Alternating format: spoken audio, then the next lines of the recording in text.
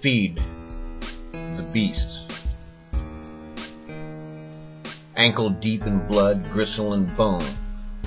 Shovel in hand, slogging through Lucifer's mosh pit. It's a good what? Night? Day? In this hell, in whatever God-forsaken existence, there is just time. Unending, infinitive time. The blood must flow. Humanity hasn't a clue about the true nature of good and evil, the nature of the beast and its hunger. The shovel is a spoon that feeds the beast, the insatiable bitch. Her mouth a toothy cunt shredding the intercourse of mankind, tearing the flesh and pulverizing the bone.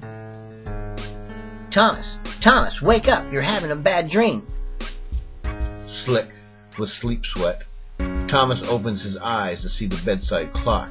It's almost 4 in the morning. Grinning, he swings his feet over the edge of the mattress. His wife is annoyed again. Thomas, look at these sheets. They're soaked. Baby, Thomas replies, that's nightmare cream, the life juice that someday will pay our rent. Just be thankful and wash 'em.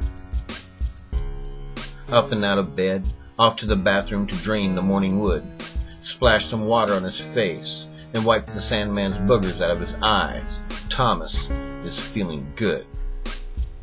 Grabbing a Pepsi out of the fridge and playfully swinging a foot at the house cat. Wanna play kick the kitty? Bandit, being a feline of personality, swings a paw but misses his blunt attack on purpose. She knows who feeds her and is a gracious kitten. Thomas heads for his home office to log on to his computer, check the email, catch up on current events and news on his favorite blogs, and then maybe his muse will want to write. Not quite ready to bring up his writing program yet, he looks back over the news. Wars, natural disasters, and senseless, unexplained violence. Hell will be busy today. But then hell is busy every day. There isn't much good news reported. Heaven can wait. It's blood and circuses that feeds the beast of the reading public. Insatiable bastards. Clicking on the writing program, Thomas wonders in thought. What will it be this morning? A light or a dark theme for his muse? Poetry? Perhaps a short story? Setting his font on Times New Roman 18-point font for easy reading and writing, he stares at a blank white screen. Reaching for the keyboard, his fingers hunt. Civilized demon. Grotesque, hideous, and homely, yet with top hat and cane, not unhandsome. Gruffly ordering dichotomy tea, and slurping mischievously whilst eyeing sidewalk souls sidestep the curb by his cafe table. Black cat haughty. Saunters, no, with predator's confidence. Feline indifference strolls casually by his chair. This is a real cat's meow. A gnarled, pestilent finger, drawn from a milk saucer, offered innocently. Here, kitty kitty. Curious fur and whiskers twitch to lap the oozing green sustenance. It's a beautiful April morning. Today, he's civilized. Tomorrow, your lunch! Looking down at his ashtray full of cigarette butts. Unsatisfied with his first effort of the morning, he dumps the ashtray's contents into the wastebasket and lights another coffin there. Another insatiable bastard. This beast must be fed constantly, killing himself for cool. Staring at a blank screen again, munching on a strawberry Pop-Tart, mind at idle, drifting in thought, his wife snuggled safely in the bedroom. A darkness, first just a shadow and peripheral vision, growing stronger, fading his senses to black. The machinery is simple. Metal tines interlock and winding together, feed the bodies into this maw, and they get ground up and spit out the other end. First it was the growling and clunking resonance of the machine that broke his slumber, but it was the splatter of blood and gristle on his face that fully awakened him. You having nightmares, Tommy boy?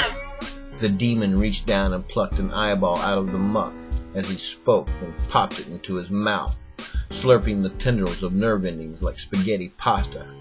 Break time's over, shit for brains. Lucifer's bitch is hungry. Grab your shovel and go feed that cunt, or I'll personally feed on your intestines. Grinning, Thomas swings his shovel, his hand deftly on the handle, forcing the blade to the demon's throat, pinning it to the machine's metal backplate, applying pressure with no malice or anger, but with pleasure. He could feel the neck bone crunch in two. Sliding the blade side to side with the confidence of experience, the demon's leathery skin is fully severed.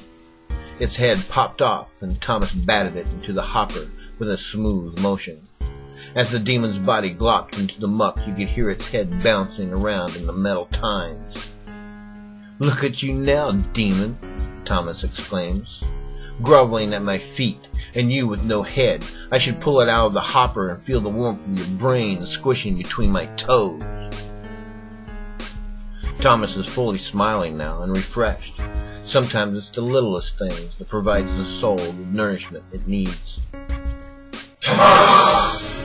From the very gore of existence, and in every cavern of hell, every demon and lost soul can hear the master when he speaks. Insatiable bastard. "Yes, master," Thomas replies.